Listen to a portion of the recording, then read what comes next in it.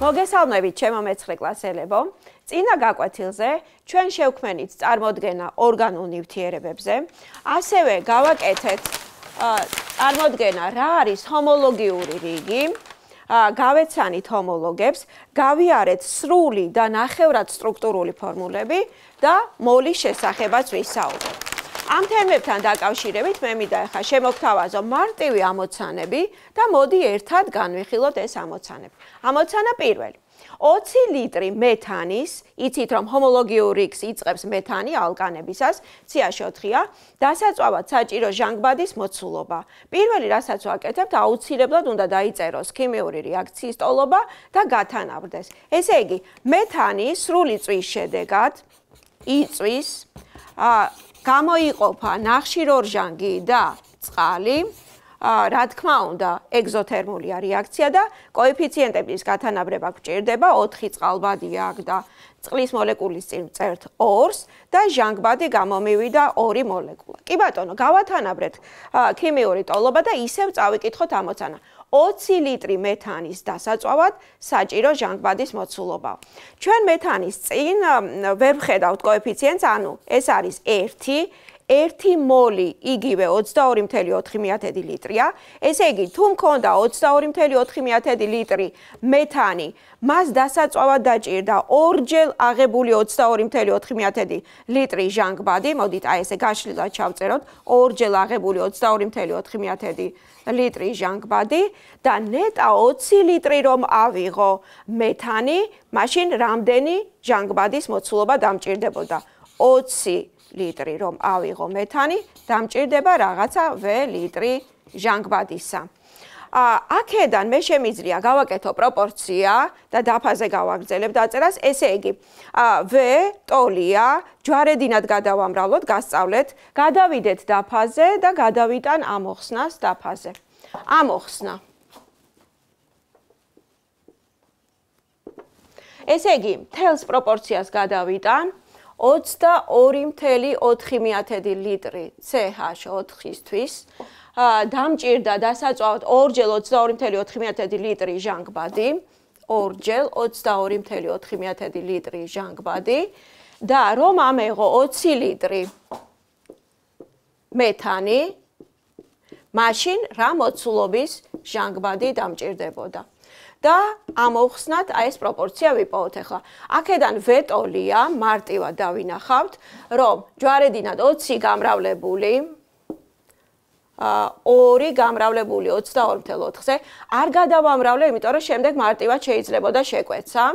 შეფარდებული 22.4-თან, კარგად ხედავთ, რომ ეს ციფრები მათემატიკურად იკვეცება და V გამომივიდა ორჯერ 20, ანუ 40 ლიტრი ჟანგბადი დამჭირდებოდა და პასუხი.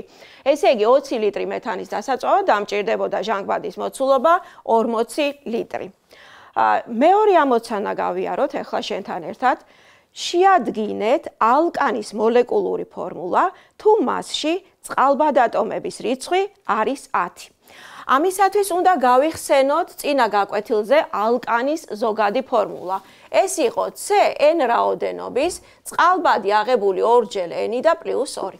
ესე იგი, 2N პლუს 2 ტოლია მითითებული 10-ის და 1 ცვლადიანი ტოლობაა და მეტი არაფერი.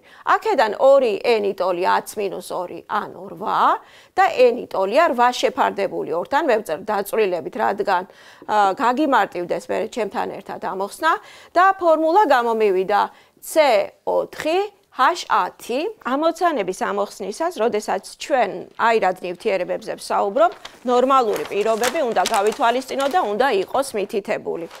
ამოცანაში მივიღეთ C4H10, რომელიც არის ბუტანი, წინა გაკვეთილზეც გავიარეთ ეს ჰომოლოგიური რიგი და თურმე არსებობს ზუსტად ასეთივე ქიმიური ფორმულის მქონე იგივე მასის ნივთიერება, მაგრამ ამ ნივთიერებას აქვს სხვანაირი აღნაგობა და აქედან გამომდინარე ქიმიური თვისებების და ფიზიკური თვისებებითაც განსხვავდებიან. ესე იგი, C4H10 მოლეკულური ფორმულა დავწერეთ, ესე იგი, მისი განშტოებული და წრფივი აღნაგობა და ისინი განსხვავდებიან ქიმიური თვისებებით. არსებობს როგორც სწორხაზოვანი აღნაგობის მქონე, ისე განშტოებული აღნაგობის მქონე ბუტანი, რომელსაც იზობუტანი ეწოდება. მეორე ფორმულა მინდა შემოგთავაზო, ეს არის ციკლური აღნაგობის ნივთიერება. აქ არის 4 ცალი ნახშირბადის ატომი და 8 წყალბადის ატომი. ესე იგი, გამომივიდა ფორმულა C4H8, ციკლობუტანია ეს და მეორე ფორმულაც არის C4H8, მაგრამ ხედავთ, რომ სხვანაირი აღნაგობა აქვს და მისი დასახელებაა მეთილ ციკლოპროპანი. თუმცა მოგვიანებით უფრო სიღრმისეულად მაღალ კლასებში გავივლით ორგანულ ნივთიერებებს. ესე იგი, იზომერები ეწოდება ნივთიერებებს, რომლებსაც აქვთ ერთნაირი ქიმიური ფორმულა, ერთნაირი მასა, მაგრამ განსხვავდებიან აღნაგობით. მე მინდა ჰომოლოგიური რიგის მეორე წევრი შემოგთავაზო, ეს არის ეთანი და დავამზადე მისი ბურთულღეროვანი მოდელი, C2H6-ია მისი ფორმულა და რა მოხდება, როდესაც მაგალითად ეთანს ჩამოვაცილებ 2 წყალბადის ატომს, ნახეთ, ნახშირბადმა მოიწყვიტა 2 ცალი წყალბადის ატომი. და მივიღეთ სტრუქტურული ფორმულა, სადაც ბმები, რომელიც გამოუთავისუფლდა დეჰიდრირების დროს წყალბადის ატომების ჩამოშორებას დეჰიდრირება ეწოდება და წარმოიქმნება კიდევ ერთი დამატებითი ბმა, პი-ბმა, რომელიც არის სუსტი ბმა და პი-ბმის გაწყვეტის ხარჯზე ხდება საოცრებები. და მაგალითად რა, ჩვენ თუ ავიღებთ ერთ ცალ მოლეკულას და წარმოვიდგენთ, რომ ეს არის ეთილენის მოლეკულა და ამ ეთილენებს მოვათავსებთ ისე, რომ პი-ბმა გაწყდება და ისინი შეიძლება პი-ბმის გაწყვეტის ხარჯზე გადაებას ერთმანეთს და მივიღებთ ერთ გრძელ ჯაჭვს, რომელსაც ეწოდება პოლიმერი. პოლიმერიზაციის რეაქციით მივიღეთ გრძელი ჯაჭვი. პოლიმერები წინა გაკვეთილზეც განვიხილეთ, მაგალითად ვილაპარაკეთ პლასმასზე, შესაფუთ საშუალებებზე, ქოლგაც კი ვნახეთ პოლიეთილენისგან დამზადებული და მე დღეს დღევანდელ გაკვეთილზე სხვა პოლიმერები მინდა შემოგთავაზო და გავიცნოთ. მაგალითად, ჩვენი საკვები, როგორიც არის ხორბალი, პური, ბრინჯი, კარტოფილი, დიდი რაოდენობით შეიცავს ნივთიერებას, რომელსაც სახამებელი ეწოდება. ფორმულაც დაგიწერეთ, პოლიმერია, მაგრამ ამ ეტაპზე არ არის აუცილებელი, რომ დავიზეპიროთ და დავიმახსოვროთ. უბრალოდ სახამებელს მივაქციოთ ყურადღება და ის წარმოიქმნება მცენარეში ფოტოსინთეზის შედეგად. ნახოთ ახლა ცივ წყალში როგორ გაიხსნება, ან გაიხსნება თუ არა ეს ჩვენი სახამებელი და რას იზავს ცხელ წყალში. დავამატოთ ცივი წყალი. მოურიოთ. არ გაიხსნება და ცხელი წყალი რას იზავს ახლა სახამებელში? აი წარმოიქმნა სქელი მასა და გაიჯირჯვა, ასე ქვია კიდევაც აი ამ პროცესს, ცხელ წყალში იჯირჯვება სახამებელი, წარმოიქმნება სქელი მასა და მისი აღმოჩენა შესაძლებელია იოდის ხსნარით, სპირტხსნარით და უნდა მიიღოს ლურჯი შეფერილობა. ან თუ თქვენ გაჭრილ კარტოფილზე დააწვეთებთ იოდს, მაშინ სახამებლის აღმოჩენა შეიძლება და პირიქით რეაქციითაც. რამდენიმე წვეთი იოდი მას მისცემს მუქ ლურჯ შეფერილობას და მე მინდა გაჩვენო შენ ეს ლურჯი შეფერილობა. ესე იგი, ნახეთ როგორი იყო და მივიღეთ ლურჯი შეფერილობის. ეს რეაქცია არის აღმოსაჩენი სახამებლისა იმ პროდუქტში, რომელიც ჩამოვთვალე. გარდა ამისა, პოლიმერი არის ცელულოზა, რომელსაც შეიცავს მცენარის მერქანი და ჩვენ მას საკვებად არ ვიყენებთ, იმიტომ რომ ჩვენს ორგანიზმს არ აქვს ფერმენტი, რომელიც დაშლიდა მას და უფრო მარტივ ნივთიერებება და ჩვენთვის შესათვისებელ ფორმაში გადაიყვანდა. სახამებლის შემთხვევაში ჩვენ ვიკვებებით სახამებლი და ადამიანის ორგანიზმს აქვს ფერმენტი, რომელიც დაშლის უფრო მარტივ ნივთიერებება და ჩვენ მისგან ენერგიას მივიღებთ.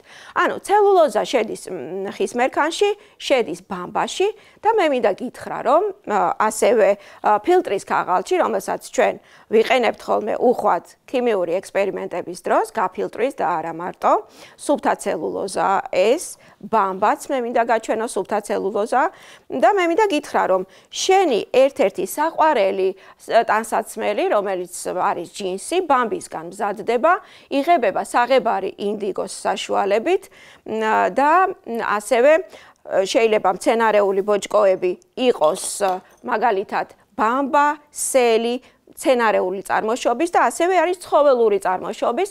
ეს არის მაგალითად მატყლი, რომელსაც ხვისგან იღებენ და აბრეშუმი, რომელსაც აბრეშუმის ჭია გვაძლევს და მინდა გითხრა, რომ საქართველოში ოდითგანვე მისდევდნენ დამუშავებას, ღემდე ხდება ეს პროცესი, აბრეშუმის ჭიის მომრავლება ხდება და ვიღებთ აბრეშუმის ნაწარმს. ბოჭკოები მცენარეული ბოჭკოები შეიძლება იყოს ბუნებრივი, როგორც ვისაუბრეთ, აი ეს არის აბრეშუმის, მაგალითად, ბოჭკო, ძალიან რბილია და საერთოდ ძვირი ცხირს ხოლმე ბუნებრივი ბოჭკოებისგან დამზადებული ტანსაცმელი და მე მინდა გაჩვენო სინთეზურად მიღებული ბოჭკოები, ეს არის ლავსანი, კაპრონი და ასე შემდეგ, რომელიც მეტი სიმტკიცით გამოირჩევა და გარემო პირობებისადმი კიდევ უფრო მედეგია, ვიდრე მაგალითად ბამბის, შალის ან აბრეშუმისაგან დამზადებული ნაწარმი. ჩვენ ყველას გვითამაშია კაუჩუკის ბურთებით. და კაუჩუკი შეიძლება იყოს ბუნებრივი წარმოშობის და ხელოვნურად მიღებულიც. მე საილუსტრაციოდ მოგიტანე ბუნებრივი კაუჩუკი, მოდი დავაკვირდეთ ამ ბუნებრივ კაუჩუკს. გამუქებულია ახლა ეს ჰაერზე, როდესაც დაყოვდა და მე მინდა შეხედო ეკრანს და ნახო, რომ ბუნებრივ კაუჩუკს გვაძლევს ხე, ჰევეია, ტროპიკული ხეა, ცერავენ ხოლმე ხისკანს, აგროვებენ რძისებრ სითხეს ლატექს და შემდეგ აი ასეთი ბუნებრივი სახის კაუჩუკს იღებენ, მაგრამ ბუნებრივია აი ეს კაუჩუკიც და შენ რომ ეხლა ჩემს ახლოს იყო და ხელი მოკიდო აი ამ კაუჩუკს და ინახავ და იგრძნობ, რომ ის წებოვანია, ან ოთახის ტემპერატურაზე წებოვანია, მაგრამ ზამთარში ხდება მყიფე და მსხრევადი, ანუ გამოყენებაში ის ნაკლებად გამოგვადგებოდა. ამიტომ სინთეზურად დაამზადეს კაუჩუკები ლაბორატორიაში. ეს არის უკვე სინთეზურად დამზადებული კაუჩუკი ლაბორატორიაში, რომელიც ბევრად უფრო მედეგია გარემო პირობების მიმართ, ბევრად უფრო ელასტიურია და მეტ გამოყენებაშია. მაგალითად, კაუჩუკის გაცხელებით გოგირდთან მიიღება ისეთი ყოველდღიური მოხმარების საგნები, როგორიც არის რეზინი, რომელსაც ისეთი დიდი დანიშნულება აქვს ჩვენს ყოფა ცხოვრებაში, როგორც მაგალითად ნავთობი, ქვანახშირი და ასე შემდეგ. ესე იგი, მე მინდა შენთან ერთად შევკრა ახლა მთელი გაკვეთილი, რა გავიარეთ, ჩვენ ვისაუბრეთ ალკანების ჰომოლოგიური რიგი განვიხილეთ, ასევე იზომერიაზე ვისაუბრეთ, პოლიმერებზე ვისაუბრეთ და გავიცანით პოლიმერები, რომლებიც ჩვენს ყოველდღიურ ცხოვრებაში ძალიან უხვად გვხდება. მე მინდა მადლობა გადაგიხადო შენ დღევანდელი ჩვენი შეხვედრისთვის, გისურვო წარმატებები და დაგემშვიდობო დროებით. ნახვამდის.